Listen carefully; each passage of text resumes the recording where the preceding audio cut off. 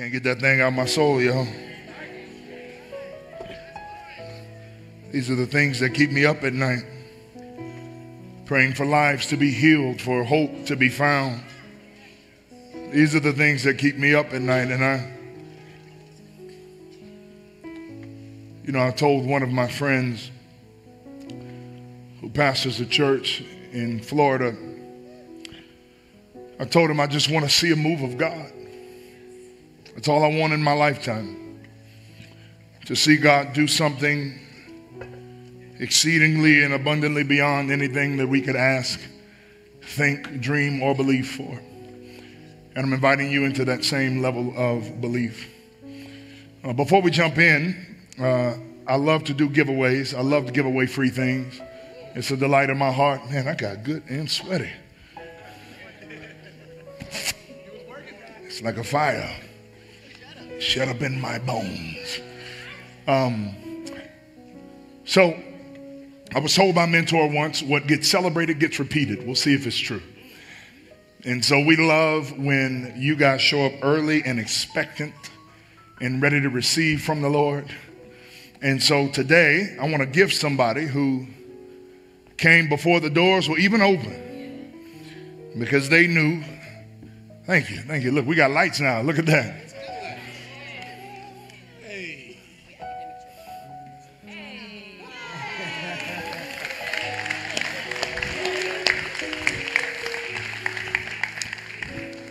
We're academic church now. Yeah, we're moving out of our cool teenage years into adulthood. I think the lights, I think they shook the first gathering. They weren't trying to worship. But I'm glad to see that the 11 o'clock came to do the work. Let's say a quick prayer and we'll jump in. Father, thank you. Thank you for all that you are doing and all that you have done. Meet us now through your word, we ask in Jesus' name. Amen. So here's what I know to be true. And here's what I know to be a fact. That many of you right now are worried about money. In fact, I would go so far to say that for some of us, our anxiety about money is so high that we even thought about missing this service today. So I bless you for powering through. Money is a difficult topic for us. In fact, I was talking to Will Berg after the first service, and he said, and I'm going to transliterate this. He said, Pastor, you was preaching better than they were talking. And he said, people get real quiet when we start talking about money. Why is that? Well, the only thing that makes something avoidable is if we fear it or if we idolize it. And so I'm hoping that neither of those things will be true among us. And that we would, through the next 5 weeks, truly be set free from the prevailing anxiety we have around money. In fact, according to the Mind Over Money survey conducted by Capital One and the Decision Lab, 77%, 77% of Americans say that they are daily anxious about their financial situation. That is 3 out of every 4 people. So you look at the road that you're sitting on, 3 out of the 4 people proximate to you are worried right now, anxious right now about their financial situation. 58% of people feel that their financial situation controls the whole of their lives. 52% have trouble controlling any money-related worries. And in fact, what we're most worried about in order are our financial future, which includes not having enough money to retire. Right? I know we're not all there. Some of y'all are still in your 20s and think you're going to live forever. God bless you. I'm going to tell you, you're going to wake up 35 and every injury you ever had as a child is going to reappear at once. Every time you fell down and bounced right back up, it all comes back again. Right? Isn't that amazing about children? Like children run head first into a wall, bounce off, get up. I heard myself stepping off a curb yesterday. 43% of people say that they feel fatigued, right? Just tired thinking about it. Just tired thinking about it. 42% say that they have trouble concentrating at work. At work. 41% of people say that it messes with their sleep.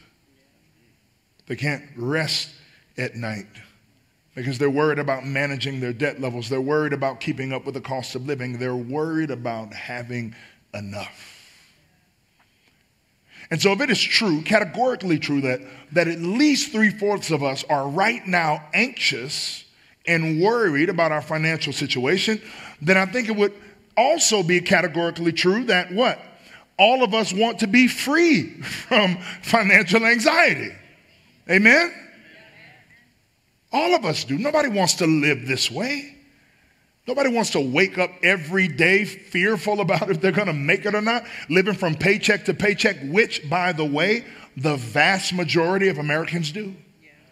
The vast majority of Americans are one minor or major catastrophe from total financial ruin. Family, hear me. Oh, almost did it. What's the over-under that I stay in this chair? Family, hear me. Hear me. Jesus promised us abundant life. And excessive anxiety is not abundant life. We want to be free. But we have a hindrance to that freedom, don't we? We have a hindrance to the freedom from financial anxiety, and that hindrance is the cost of living and consumer debt, which are crushing us. I feel it and you feel it, especially the debt piece. In fact, the total personal debt in the U.S. is at an all-time high at $14.96 trillion.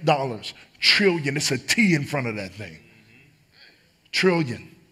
And when I saw this, the thing that set me back, honestly, was not the credit cards as much as it was the $1.42 trillion in auto loans. $1.42 trillion on a depreciating, and we're going to talk about this later when we get to investing, on a depreciating asset that will inevitably end up in a junkyard. 1.42 trillion. I'm still trying to process that. In fact, the stack of debt kind of lines up in this order, starting from any debt at 14.96 trillion, and then it kind of breaks out from there. The average debt per household, this shook me. The average debt per household is $158,000. It also breaks down by age range. I'm going to tell you there's a particular group of people I'm worried about. We're all struggling, but do you see what I see? What is going on with the millennials? What are y'all doing? Everybody else got a Billy. Everybody else got a Billy. Y'all messing with a Trilly. What y'all doing? All right? I got student loan debt too. I ain't in the trillions. You want to make a bet? Huh? Huh? We talking about 176,000. All right. 18 to 29. Who's 18 to 29? Raise your hand. Yeah, man. Y'all got all the time in the world to deal with this. 30 to 39. Where's the millennials? All right, we need a deliverance service for y'all right after this. And then it breaks down from there. What shocked me the most was 70 plus. Like you're supposed to be, like you closer to eternity than anybody in the room.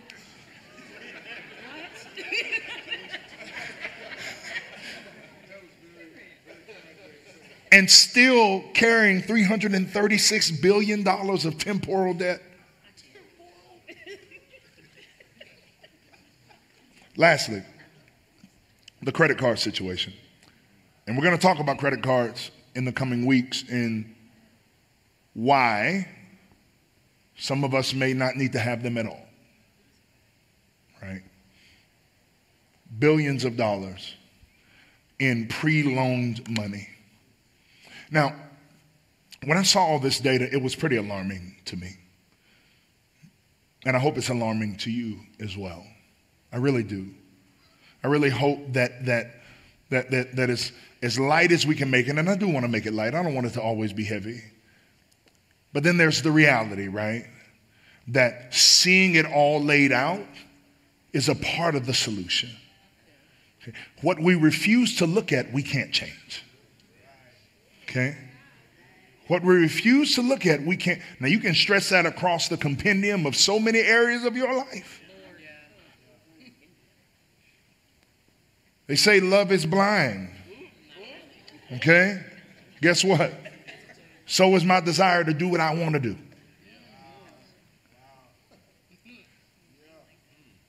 So in order for us to solve it, we got to look at it. And with anxiety and inflation, or rather debt and inflation at an all-time high, it's no wonder that we're anxious. It's no wonder that we're anxious, that we're afraid for our future. And when I was writing this, here's how I felt. Can I tell you how I felt? Can I personalize it for a minute? I felt that this is wrong and heartbreaking. Because it wasn't incidental. We're going to get to this when we come in next week. But you remember this from the Sermon on Simplicity. A group of men got together in a room and decided that they were going to change our society from a needs-based society to a desires-based society and convince us to buy new things before old things were even worn out. And now we're here. It's wrong. And it's heartbreaking. No one should have to live with financial insecurity as their daily life and a fear of their future. As their daily life. Nobody should have to live like that. And believe me, Brianna and I understand. I'll tell a quick story. You see, years ago, we were very much in the same position. Going to bed every single night, worried about money, fighting about money, talking about money, not really knowing what the next day will bring or how even some weeks we would make the rent. And in fact, one time, and I can admit this, okay, and this is a part of the whole, Lord, I almost made it. This is part of the problem. This is part of the problem. Is owning how we got ourselves to where we are. So let me own this. I made some poor financial decisions. And some of us need to say that out loud. We made some poor financial decisions. And it put us in a position where we were about to not be able to pay our rent. So I had to call in desperation. And I was too ashamed to tell my wife this at the time. As a matter of fact, she is yesterday years old when she found out about this. I called my old high school coach and I said, hey, coach, I'm in a bad situation. And I don't know if I'm going to be able to make rent this month to take care of my family. And being as gracious as he is, he said, well, how much do you need? How much are you short? And I said, $200. And he sent me that money in order to cover my rent. Never made me feel ashamed. Never made me feel bad for myself. I was so grateful for that. Grateful for you still if you ever catch this, coach. Never made me feel like I had failed as a man, even though I felt all of those things internally. And so the question maybe you have right now is, what changed?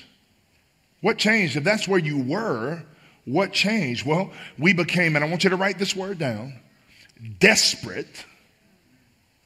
We became desperate enough. We became desperate, and that is the word I need you to bracket. Have you reached the point of desperation yet?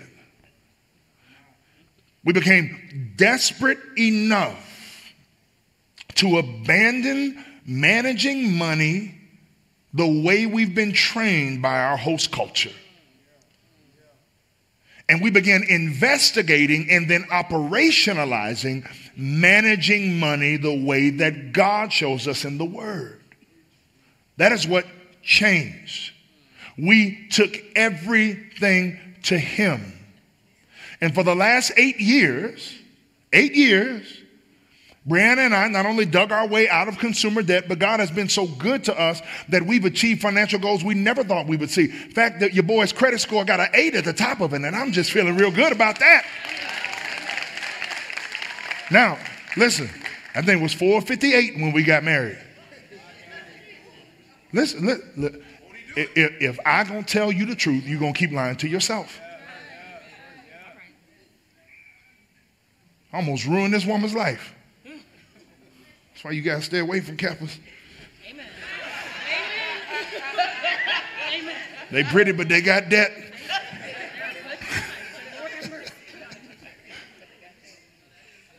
Now, listen. If you didn't get that reference, expand your friend circle. Broaden, you're in this church for a reason. Find somebody who will explain that to you. But I want you to hear the number on that. What did I say? 8 years. Almost a decade. Almost a decade of work. Am I talking right now, babe? Of work, of hard choices, of red beans and rice 5 out of 7 days a week. Until we dug ourselves out of the hole. So as we get ready to go through this 5-week series, I need you to remember that you're not going to get these principles and then next week your whole financial situation is going to change. Okay? For you gym rats out there, how do you grow muscle? Time under tension. It's going to take some time. It's going to take some time and some commitment to actually see this thing out. And here's the lesson we learned through this process. We learned that God frees us from financial anxiety when we manage money his way. That's what we learned. You see, again, part of the problem is we want to manage it our way and then have God put his sauce on it. And then we wonder why we're anxious. You ever find your kid in a precarious situation, one of your children, and all they had to do was ask you for help in the first place? But now they're upside down inside their own toy bag, screaming for help because they wanted to do it their way and they didn't want to call on you until they knew they couldn't pull themselves out. And we do the same thing to God. So the invitation today is to stop doing it that way so that we can do it the way that God is inviting us to do. The only cure for anxiety of any kind, including this financial anxiety, is total trust in the God of peace. It's not just a pithy statement. That is a weaponized truth. A weaponized truth that will tear down lies and strongholds in your life. And listen, it will destroy the anxiousness you deal with. In fact, this is Paul's message to the church at Philippi. And I want you to write this down if you can keep it up. I'll repeat it a couple of times. You do not have to be anxious about anything if you trust God with everything. Now, I said I'm going to teach today, but let me just stand and preach for just a moment. You do not have to be anxious about anything if you would trust God with everything. Here's how he captures the idea. Man, I like doing that. Here's how he captures the idea. Rejoice in the Lord always. Again, I will say rejoice. Let your reasonableness be known to everyone. The Lord is at hand. Do not be anxious about anything, but in everything by prayer and supplication with thanksgiving, let your requests be known to God. And then the peace of God, which surpasses all understanding, will guard your hearts and your minds in Christ Jesus. Now, here's a question I want you to ask yourself as we proceed through this. How does joy have anything to do with curing anxiety? What does joy have to do with curing anxiety? Well, this is what Paul believes. He believes that the path begins with joy. And so he tells his first readers what? Rejoice in the Lord always. Again, I will say it, rejoice. Now, I know we're not all Greek scholars, but the word always means always in all languages. Okay? Rejoice in the Lord when the breakthrough comes through. Rejoice in the Lord when things fall your way. Rejoice in the Lord when your circumstances go the way that you hope they would. Rejoice in the Lord when God answers your prayer on time the way you asked him to. No. Rejoice in the Lord always. In fact, Paul is so emphatic about the necessity of joy in the life of a follower of Yeshua that he repeats it. Again, I say rejoice. Now, how do we rejoice always? By understanding first what? That joy is a frame of mind, not a feeling. Joy is a frame of mind, not a feeling. Not a feeling. Joy, and this invitation from Paul is not some, cheer up or there, it'll be all right. No. It's an invitation to believe differently. You see, joy is derived from our proximity to Jesus, not the certainty of our situation. That's where joy comes from. It's about our closeness to Jesus, our proximity to Jesus, not the certainty of our situation. That's why Paul tells us in verse 5, what? Jesus is near. The Lord is at hand. He is here. He is present. He is close. He will never leave you or forsake you. As long as you are proximate to Jesus, joy will linger in your life. Those are facts. And when we know and live as though Jesus is near to us, guess what? We will have no lack of joy. Now, again, how is joy connected to anxiety? Here's how. Jesus' nearness is not only the source of our joy, but it is the nearness of Jesus that liberates us from anxiety about anything, including money. You see, a joyful person won't be an anxious person. It's in the phrase itself. Joy, what's the second half of that? Full. So if I'm full with joy, then there's no room for anxiety.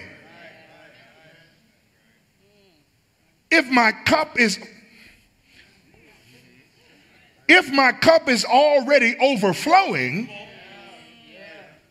with the joy of the Lord, then there is no room for anxiety. Now, I want to make a qualifying statement because Paul's about to say something pretty dramatic. When Paul's referencing anxiety here, he's not talking about clinical anxiety. That's a real thing. That's important. And it's a function of the fallen world in which we exist. Yeah. And so I'll say this as I've said it many times. If you need your medicine, take your medicine. Right. Okay? Take your medicine. Take your medicine. But what he's talking about right now is not an anxiety born of chemical happenstance inside of our body. It's an anxiety born of poor decision making in which we have not invited the Lord and now we're worried about the outcome. It's an anxiety born of feeling like we lack control. And so Paul tells us, a person whose eyes and hopes are set on Jesus, who is both spatially near, right? The Lord is at hand, who is both spatially near and soon returning to restore everything in this broken world. They will not be consumed by anxiety. They will be freed from it. So much so, and this is why I explained this a minute ago, because Paul said, do not be anxious about anything. Don't even be anxious. How can he say that? Just don't. Stop it. I said to stop it right now. How does he say that? Well, because he knows that the joy of Jesus will begin to push that anxiety out. And so he says, instead, listen, instead of being anxious, take that big energy and invest it in taking everything to God in prayer. Instead of taking all that anxious energy into yourself and losing your sleep and death scrolling on social media and peeling through a whole can of Pringles,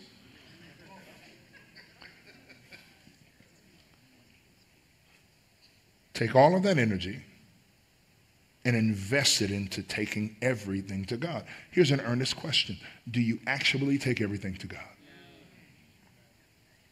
And let's just be real. Do you actually take everything to God? Or do you just take to God those things that you don't think you can solve yourself? I mean, let me just be honest. This is my lifelong struggle. I go to God when I'm out of solutions. And then I get mad when he doesn't meet me at my point of quote unquote need. No, my point of need was before I got on the road.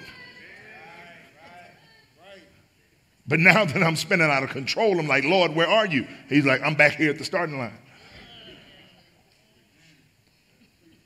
Do we actually take everything to God? Now, don't worry, just pray could seem flippant. I can acknowledge that, but it's not. Paul is acknowledging the complexity of the moment. And a call to prayer is not a counsel of despair, but one of confidence. It is, here's how I wrote it. It is the passionate integration of human hopes and fears into the redemptive work of God. That's what it means.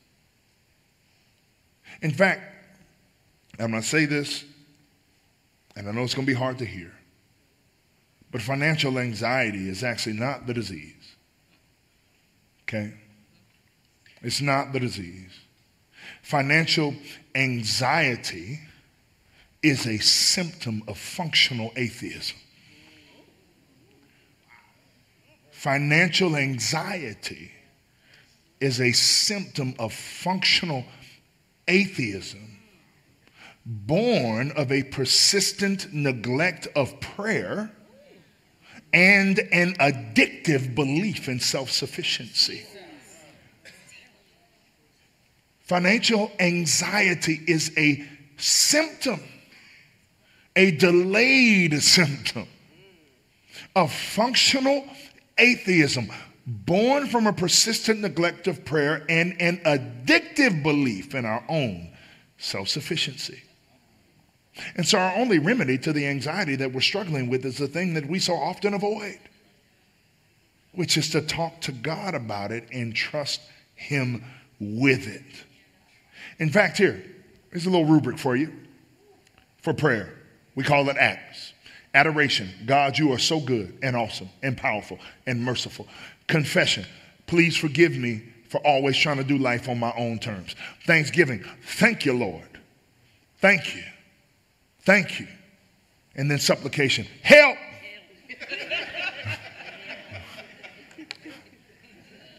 Don't overcomplicate this thing. One of my favorite prayers in the Bible, remember? Lord, I believe, help my unbelief. Help. Take everything to God in prayer. Ask him to take away your anxiety. Ask him to help you feel the nearness of Jesus. Ask him to help you trust. When you do this, Paul says you will not be anxious. Instead, you will have peace, but not just any peace. You will have the peace of God. Now, make no mistake, the peace of God is not an absence of chaos. It is a centeredness in chaos. The peace of God is not always removing you from the storm. It's allowing you to stand up to the storm. He says you will have the peace of God that will allow you to face the pain of a moment without succumbing to panic. This is the promise. And this peace is not just any peace. This peace is an active peace. Somebody say active peace. It's an active peace. Because what does Paul say? Paul says that the peace of God The peace of God will do something powerful. It will guard your hearts and minds. That's literally what the word says. You know the image that he's trying to evoke, if you want to nerd out with me for a minute, he's trying to evoke the image of a military garrison surrounding precious cargo. So when we take everything to God, we experience the joy of God, which pushes out anxiety. We experience a new trust in God, which drives us to persistent prayer. And in taking everything to him in persistent prayer, then we receive the peace of God, and the peace of God protects us from ourselves and our environment. And surrounds us in a way that regards us as something precious. Now, here's the twist. Okay, here's the twist. Yes, we're supposed to take everything to God in prayer.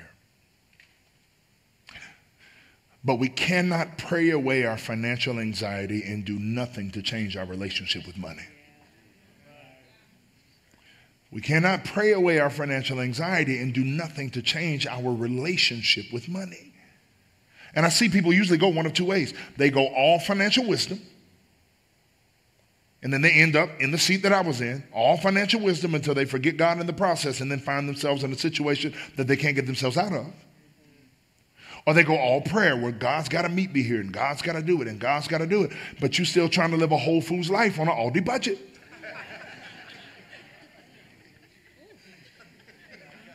I'm just saying. Aldi's produce is organic too. All right? And so, if you think that you're not going to change at all, but pray and God's going to enter in, I'm telling you, that's not how that's going to work. You have to take the anxiety to God and then also change your relationship with money. And when you're willing to do both, then I promise you, this is a fact. It's from the Word of God. When you're willing to do both, you make room for God to do miracles in your finances. When you're willing to do both, you make room for God to do miracles. Yes, we need to pray and invite God into the situation, but we also need to abandon the host culture's way of managing money and manage money the way that God has instructed us. And when we do that, God shows up. And not only does he show up, but he shows out. He shows out. So what is God's way that will free you from financial anxiety? It can be summarized in the words of the late, great John Wesley. I gain all I can without hurting either my soul or my body. Fellow workaholics, first lines for us. I gain all I can without hurting either my soul or my body. I save all I can, not willingly wasting anything, not a sheet of paper, not a cup of water. Yet by giving all I can, I am effectually secured from laying up treasures upon earth. Yea, and I am secured from either desiring or endeavoring it as long as I give all I can. This is the recipe. This is the formula. This is it. Save all you can. Make all you can. Yeah, you didn't know it was going to be that kind of serious, did you? Please secure the bag. Stack bread. That's fine. That is fine. The Lord literally says in Proverbs 3, if you return to God your first and your best, you will be blessed. That's what the Bible says. Save all you can, make all you can, give all you can, enjoy all you can. Again, I don't know what kind of series you thought it was going to be. I want you to enjoy it. But only in light of doing it God's way. In fact, if you apply this 4-part biblically inspired formula, you will, guys, listen to me, you will experience miracle after miracle in your finances. I promise you. You will be relieved of financial anxiety. You will be confident and assured about money. But this is important because I know how we are. Well, what if I do 1 and 4? What if I do 3 and 4? What if I do 4, 4, 4, 4, 4?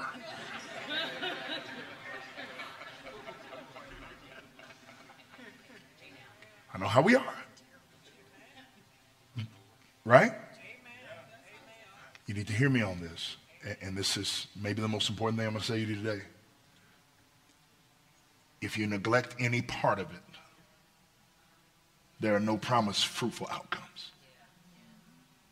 It works together as a whole. It works together. It's all or nothing. That's where it is. That's where it is. If you think you're going to skate by piecemeal in this thing, and then get to the end of the series and be like, you told me. And I'm like, well, which one did you skip? Well, number 3. Sorry. A closed fist can't be filled by the Lord. That's right. That's right. Right? So it's all 4. It's all 4 together. And that's how we're going to spend the next 4 weeks, is breaking each of these down individually. How do you save all you can? How do you make all you can?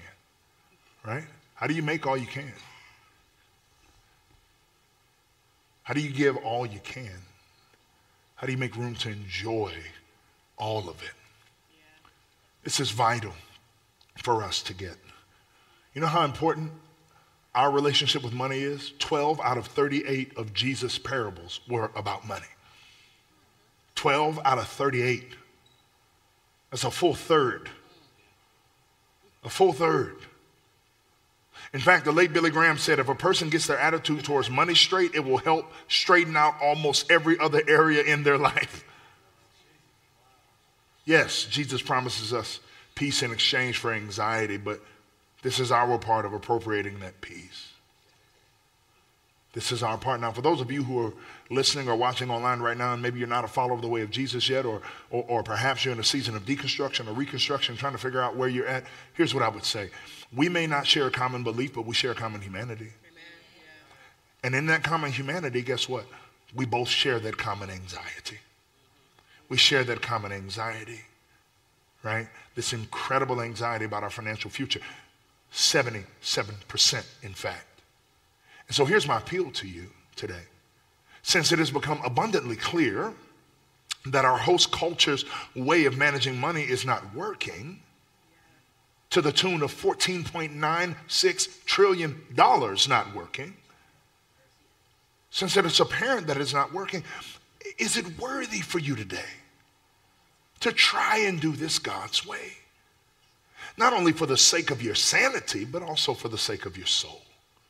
Why? Because Jesus wants good for you. He wants good for you in every area of your life. He wants good for you in every area of your life. He wants to cover you. He wants to protect you. He wants to keep you from fear. He wants to surround you. He wants to keep you from worry and anxiety. He wants that for you. In fact, I heard this story recently about a fire in Yellowstone National Park here in the U.S. And the ranger went out after the fire to check things out, to see what the damage was. And he got to a tree, and there was the charred remains of a bird at the base of the tree with its wings spread slightly open. And he was so unnerved by the scene that he took a stick and he just kind of turned the bird over to try and help his mind wrapped around what he was seeing. And as he lifted the wing of the bird, 3 little baby chicks ran out from beneath her. And it became apparent to him that the mother bird had been willing to die to protect her chicks, and the chicks under her wing had lived. So it is with Jesus, likened to our mother hen, who covers us and dies for us to secure our souls. Listen, to secure our souls, but not that only. Stop with the vertical axis of the cross and forget about and then live forgetting the horizontal one. Not only to secure our souls, but to give us abundant life here and now. And to free us from every anxiety that we could have, including financial anxiety. And so here's the thing, regardless of what we believe, if you want change, real change, and freedom from financial anxiety, then you need to heed Paul's words and take every request to God in prayer. Give him your anxiety, but you also must do the work. You gotta do the work. Learn and follow the formula for financial freedom and security. You gotta do the work. You gotta do the work. Now, if the idea of saving and earning and giving and enjoying all you can is still a little too fresh for you to consider applying tomorrow, which I hope some of us would leave out today and be like, I'm doing this tomorrow. But if that seems a little too high for you, here's what I would say. Come back next week and the week after that, and the week after that, and learn it and engage it and let it get into your bones a little bit, and then see where you are on the other side of that. And this next week, we're going to talk about saving all you can, regardless of your income level. Now, here's the promise. If you do this, you will have a financial education. You will manage money free from anxiety. You will secure your financial future, which is the thing that most of us want. You will give more than you ever have. And listen, the Lord will mess around and use you to change the world. He will do that. But if you continue to manage money that God has entrusted to you, the way that our host culture has taught us to manage money, then you are guaranteed to remain anxious and fearful about your finances. You are guaranteed to remain insecure about your future. You are guaranteed to remain saddled with consumer and credit card debt. You are guaranteed to continue to be unable to give as your heart desires. You know, I envision a world where you and I are no longer anxious about money, but instead confident and assured. And listen, in that confidence, able to become examples to our neighbors, to our friends, to our coworkers, to our family. Examples of abundance. And so here's the invitation today. Join me on this journey. Let's figure out how to do this God's way. And let's see the fruit that he has for us on the other side. Father, we pray now in the name of Jesus that you would apply this word to our hearts and that we would be resolutely changed because of it. Father God, I pray that you would pull down our defenses now. Lord God, that we would normalize discussing money because you normalized it. And that we would be free from doing things the way that the host culture does them, so that we can be free to do them the way that you do them. Meet us now in this moment, we ask. In Jesus' name, amen.